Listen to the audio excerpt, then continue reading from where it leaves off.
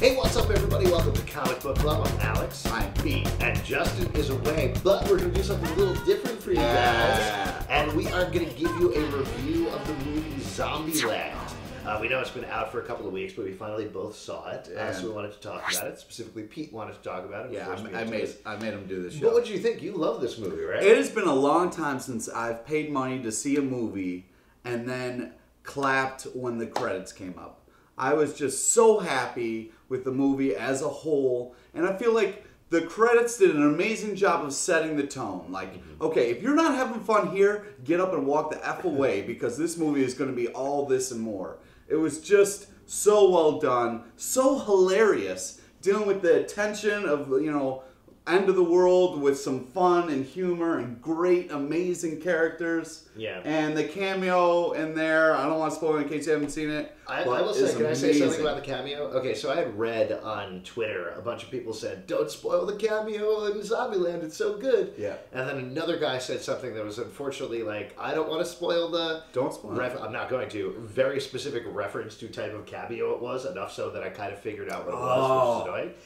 Then, on the way over, one of the guys I was going with was like, hey, did you hear there's a great cameo? And I was like, yeah, I don't want to know, I don't want to know. It's like, ooh, what if it's... And it said exactly who the person was. Oh my God! Which was crazy. But that cameo is so indicative of what the type of movie it is that it's tough, without spoiling it, to say that I guess if you've seen it, you know this. But it is a worthy heir of the movie that it talks about in that type of cameo.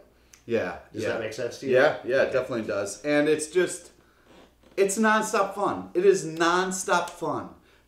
There's the tension of a zombie movie. They don't, that's all still there. That's all the great things of a zombie movie. You know, and it's fantastic. The double tap, you know, just, and Woody Harrelson. Here's what I liked about it in particular. I liked that it seemed like it could have been derivative of other movies. I was worried that it would feel like Shaun of the Dead is so good, for example, that I felt like, oh, okay, why do you need to make another zombie comedy? I was wrong. It had a very different tone to it. Yeah, completely. Also, it had rules in it, which I felt like, again, Scream already did that, but it did it in a nice way that worked very nicely with the movie and the structure with the movie.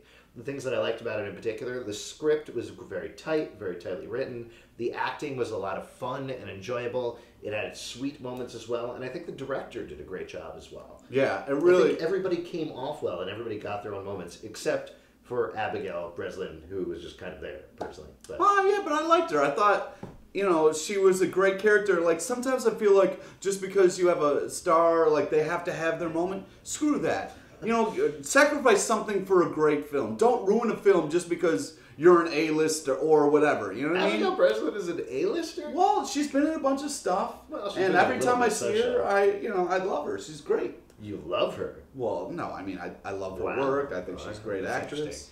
I mean, I know that you can quote Little Miss Sunshine by heart. I do know that. That's kind of interesting. But I just, come on, her dance sequence. Yeah. Oh, the other thing that I really liked, this is another crazy thing to particularly point out about this movie, I guess. But I was kind of uber critical of the marketing, because they have the tagline. The poster was just like this globe with Zombieland, and it said, "Nut up or shut up." Yeah. And I saw that, and I was like, come on, you don't have any of the stars on there. What does this globe have to do with anything? Why are you saying nut up for shut up instead of anything about zombies? And I was totally wrong. Yeah. Because every single one of those elements completely played into the movie very well and were essential. So great. Kudos to the marketing department.